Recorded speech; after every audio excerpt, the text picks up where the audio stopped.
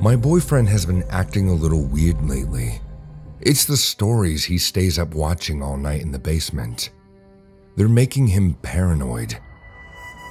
I sometimes wake up at night not finding him beside me, and then I could see him sitting in the corner of the bedroom, staring at me with his wide blue eyes.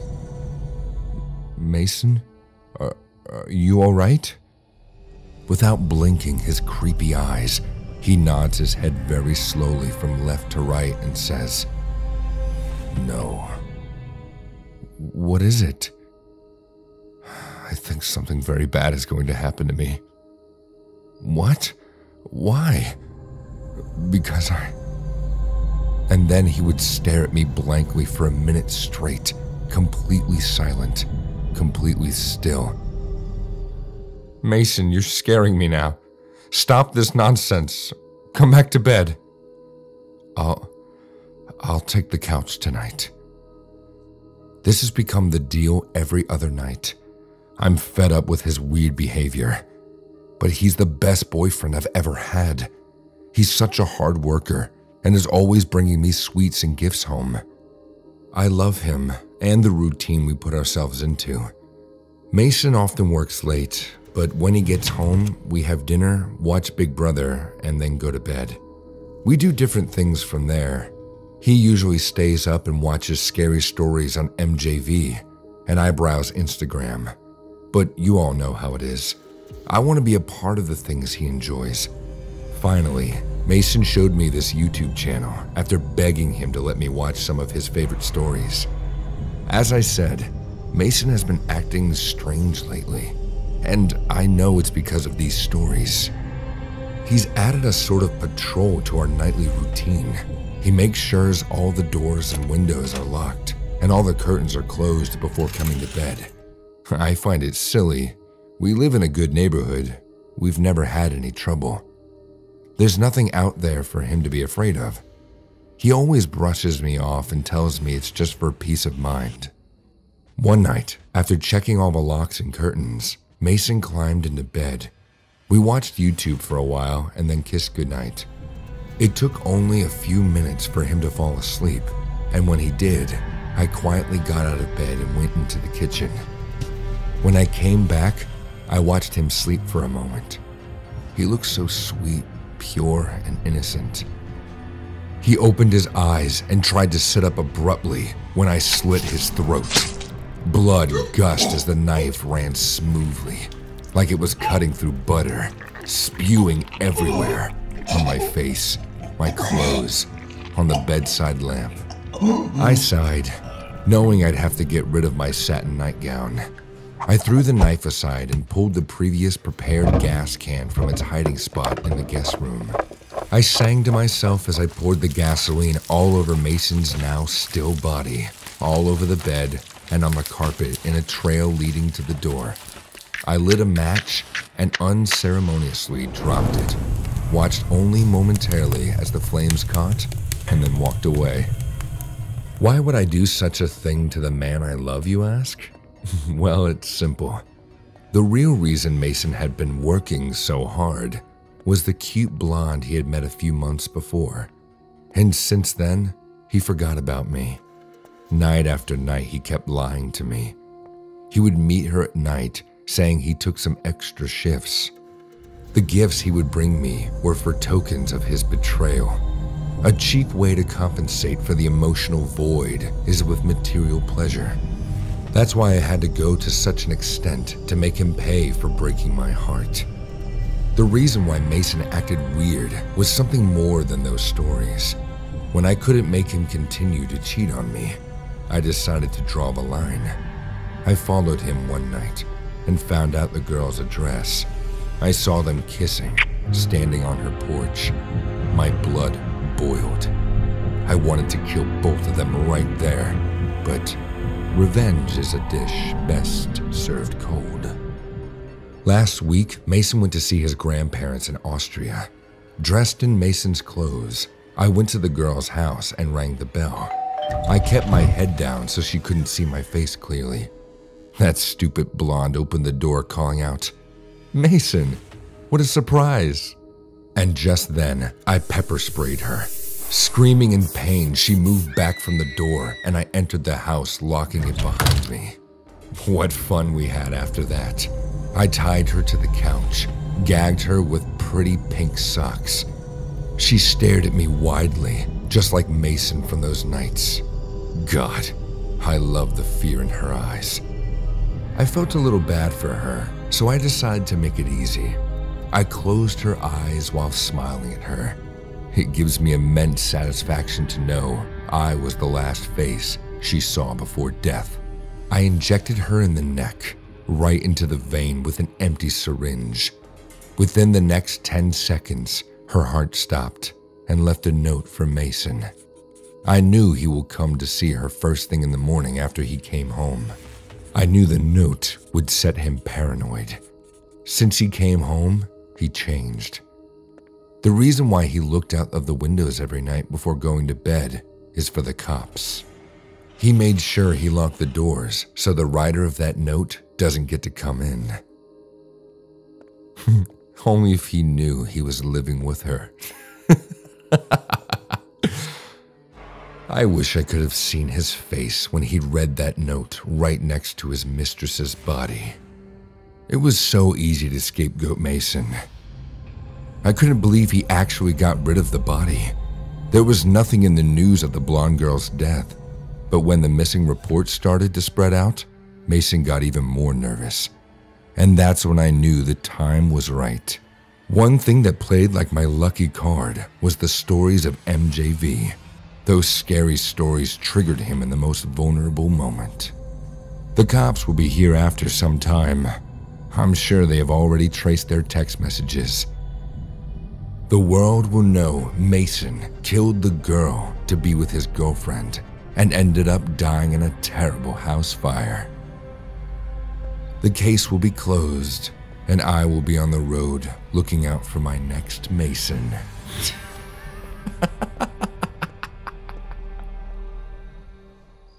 A formless darkness spreads over the land, draining away all joy and excitement. The name of this creeping horror? Boredom. But one RPG stands alone against the gloom. Raid Shadow Legends helps you slay boredom with complex strategies, gorgeous graphics, and countless character build options. How does it work? In Raid Shadow Legends, you'll build and level teams of champions to loot dungeons, kill monsters, and battle players around the globe. You can also take on an incredible array of challenging bosses. Take Bomal the Dreadhorn. He's a flame-spewing, bomb-throwing beast who sets explosive traps and summons tough kamikaze minions. You'll have to get creative with your debuffs and healing to avoid being overwhelmed by waves of defense, bypassing damage. And Bomal is just one of tons of awesome bosses to test yourself against. There's a ton going on in Raid Shadow Legends this month. The ongoing Summer Splash event series gives you a shot at tons of awesome prizes, like an exclusive new skin for the hard-hitting dwarf champion, Trunda. Plus, right now you can score the brand new legendary champion, Deliana, just by playing the game for 7 days in a row. Deliana's an incredible support champion who can crack enemy resistance while boosting and healing your team. Even better news for new players, you can use the promo code MyDeliana to nab 50 XP brews and pump her up to max level instantly. There's no better time to join Raid, especially since my viewers can get a bunch of starting bonuses by scanning this QR code. It'll start you off with a free epic champion, Aina, to give your early team some hard-hitting muscle. You'll also get an energy refill, an XP boost, 200,000 silver, and an ancient shard so you can summon powerful champions right away. So scan that code, claim your loot, and dive into the endless adventure of Raid Shadow Legends. I can't seem to shake this horrible feeling. It's like a sixth sense going off, leaving me in a constant state of anxiety-ridden fear. It's been weeks like this. I've tried to rationalize what's happening the best I can, but for the life of me, I can't find a logical explanation. I'm just looking for some advice now. My boyfriend Jeremy and I have been together for a little over 3 years. mostly through a long distance while I'm finishing my degree. Things have been wonderful, and I've experienced some of my happiest moments, at least up until a few weeks ago when it started. It wasn't until my first night back at his place over the summer that I noticed anything. We must have dozed off around midnight. I remember jolting awake at 2 a.m., flashing on the screen of Jeremy's alarm clock. I couldn't tell you what woke me, but whatever it was stayed quiet enough for Jeremy to stay soundly asleep. I felt a shiver go down my spine and that horrible, anxious sixth sense sounding alarms in my head. Given the placement of Jeremy's bed, I had a clear view of his bedroom, bathroom, and closet door, which all sat against the same wall. Through the darkness, my eyes darted from corner to corner, but I didn't see anything unusual. I just couldn't shake the feeling that I was being watched. After a few more seconds of investigating, it hit me. His bedroom door sat against the wall, wide open. We weren't the type of people to sleep in our bedroom with the doors open, and over the years, I even picked up the habit of locking mine before bed, and I could have sworn I did the same to his. My heart sank to my stomach as my eyes adjusted to the darkness. A figure loomed in the doorway, staring back at me. I guess I assumed someone broke in. I don't know. Whatever it was stood quietly watching me as I frantically fumbled around the sheets with my hand, searching to shake Jeremy awake. Jeremy, wake up, wake up. It took a step closer, towering above the door frame. Keeping my eyes on the figure, I aggressively shook Jeremy's shoulder. Jeremy! I hissed under my breath, petrified tears forming in my eyes. Jeremy, there's someone here. With my other hand, I felt along with the nightstand until I came upon my phone. What? He sat up, rubbing his eyes awake. Another step closer. Looking at me, Jeremy nudged my face towards him and wiped my tear-stained cheek. What's going on, babe? I pressed my home button, hoping to call 911, but the screen stayed black. There's someone in the room, I whispered hysterically, hitting my phone in a poor attempt to make it turn on. Using his phone, Jeremy turned on the flashlight and moved the light around the room. Nobody's here, babe, he said, looking up from his phone's blank screen. I made the same discovery. Sure enough, the room was empty, and the bedroom door soundly shut.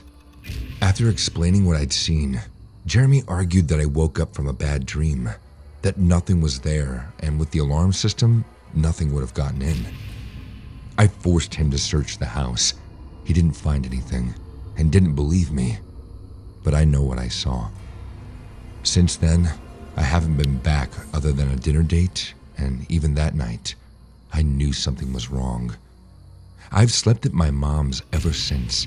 I told Jeremy I missed my family, even though the reality was being too afraid to sleep at his place again. We FaceTime every night as a habit. Being in a long distance is anything but easy, so we tried to make the distance less noticeable, like sleeping on FaceTime or talking throughout the day. 2 nights ago, he said he'd be up late with the guys and didn't want to bother waking me, so I went to bed without calling. Around 2 a.m., I woke up to my phone ringing and Jeremy's contact picture lighting up on the screen. Hello?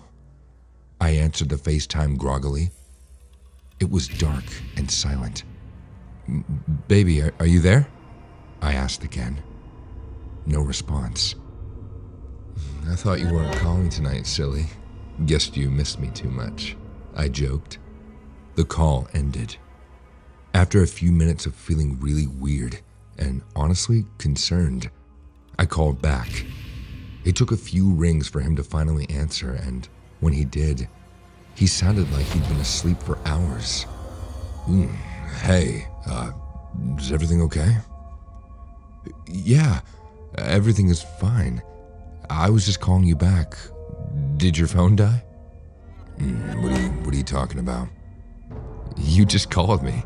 Just didn't talk or anything. Maybe you fell asleep after you dialed. I didn't call you, babe. I've been asleep for like an hour. No outgoing call to you. Maybe you were just dreaming. Maybe. It just feels a little weird. Listen, I have to be up in a few hours. I know you've been on edge lately, but please put this behind you. You're just under stress. Okay? I love you. I hope you get your mind off of whatever you thought you saw. I nodded, but asked him to stay on the phone until he left for work in the morning. I don't like feeling crazy or experiencing horrible anxiety without cause. I understand the "I saw something in the middle of the night" bit is easily dismissible, but the feeling I'm having isn't. I've always felt like women have a special sense of danger. It's like knowing when to walk a little quicker to your car late at night, or grouping yourself with other women at a bar. It's knowing you aren't safe in your environment. Last night threw me over the edge, and I haven't been back to his apartment since. We FaceTimed as usual and fell asleep after. I woke up to rustling on the phone, which is usually muted to spare me from his snoring. I checked the clock to see if it was time for him to go to work. 2 a.m. I watched the screen looking for Jeremy. It was clear the phone was moving in the dark, seeing the ceiling move from the dim glow of the window. Jeremy? The camera stopped moving. Baby, I asked again. It started again, this time passing his ceiling fan. There was a soft thud against the nightstand, and I now looked at what seemed to be an upward-facing view of his bedside lamp. Hey, what's going on? There was a muffled groan and movement from what sounded like bed sheets. Babe, I said firmly. What's wrong? He groaned sleepily. I explained to him what I'd seen and asked if everything was okay. He assured me he'd been asleep and didn't know what I was talking about. Jeremy, please check your bedroom. After some more pressure, he gave in and checked his closet, bathroom, and the remainder of his apartment with his phone in his hand. I told you it was nothing. Someone was in your bedroom. Someone unmuted the phone and was walking around your freaking bedroom. You need to stop this, Kiara.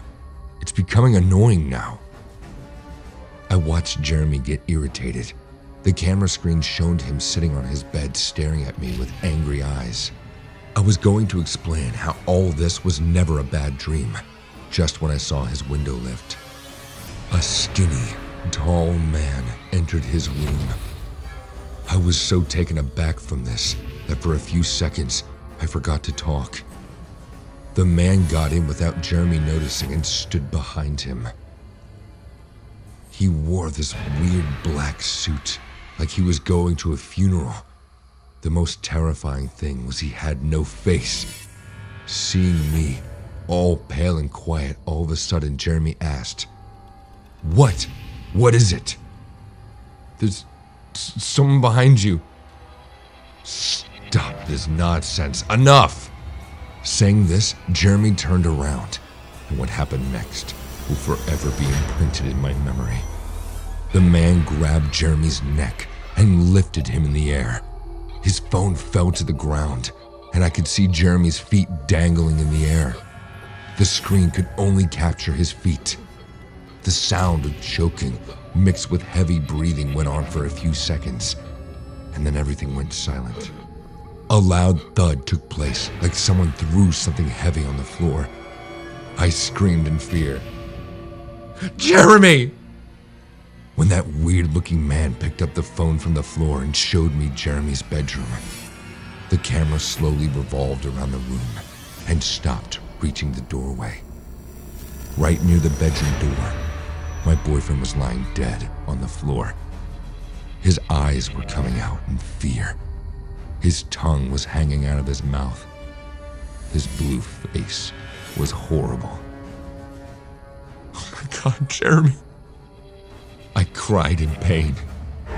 Now the man faced the camera at him. It was terrifying to look at his faceless face.